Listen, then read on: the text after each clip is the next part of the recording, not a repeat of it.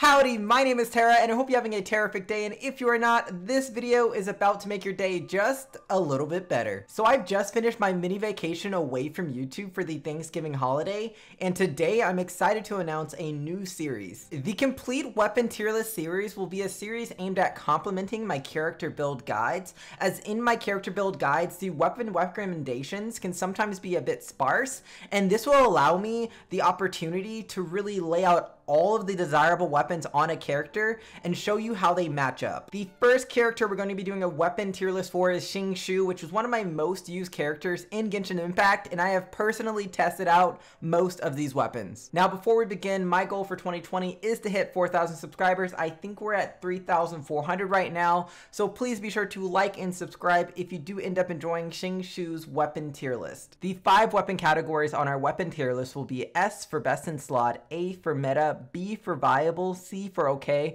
and D for early game. The weapons will also be listed and detailed in alphabetical order. The first best in slot weapon that we have will be Aquila Favonius, and Aquila Favonius has the highest base attack out of any sword by far, with an effect that increases attack further. While it may have a physical damage bonus secondary stat, the high base attack and effect make up for that. This will do the most consistently high damage out of any weapon option, with a possible upside being that it enables Xingqiu to do better in co-op from that physical damage bonus. It will also make Xingqiu capable of being a main damage dealer, but I think using Xingqiu as a main damage dealer is choosing to use him suboptimally, as there are other characters who have much stronger normal attacks. In the end, this is a 5-star weapon, and getting it max refined is impossible for majority of players, so I recommend sticking with the meta or other best in slot options unless you are willing to well for a minuscule advantage. The second S tier and best in slot weapon is that known as the Blackcliff Longsword. Blackcliff Longsword has a massive damage output with a high base attack, crit damage secondary stat, and an effect that can be fully utilized by Xingqiu.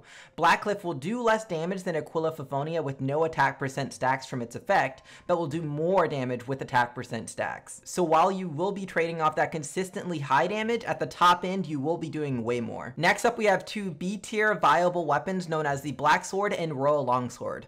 Both of these weapons are kind of the lesser version of Blackcliff Longsword, but still completely viable on Xingqiu.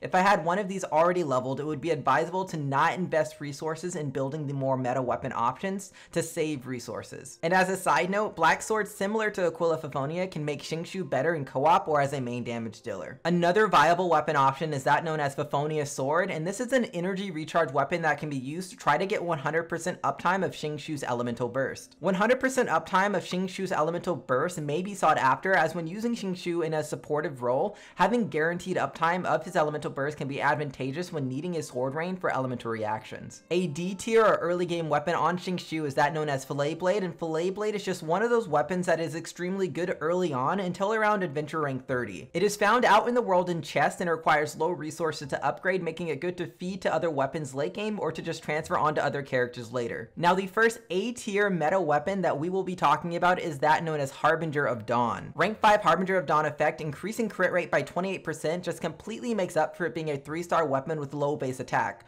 Harbinger of Dawn also has a higher crit damage secondary stat than that of Blackcliff Longsword. This is a weapon that you do not want to overlook just because of its low base attack, as when considering additional attack from the Feather Artifact slot, Harbinger of Dawn will have a much higher total attack to develop critical hits from. It does do slightly less damage overall than Blackcliff Longsword, but being a 3-star weapon makes max refinement and investment cheap. Harbinger of Dawn's damage output may suffer at times, as Xingqiu can drop below 90% health periodically though. Now for the one and only C tier weapon, it's going to be Iron Sting. Iron Sting is the best free-to-play craftable weapon on Xingqiu. The Elemental Mastery secondary stat works great in a plethora of compositions that utilize elemental reactions, and the elemental damage effect is incredible as he can easily make use of it. For our last 2 weapons, they're going to be meta weapons. It's Sacrificial Sword and Skyward Blade. These are the 2 best energy recharge weapons on Xingqiu.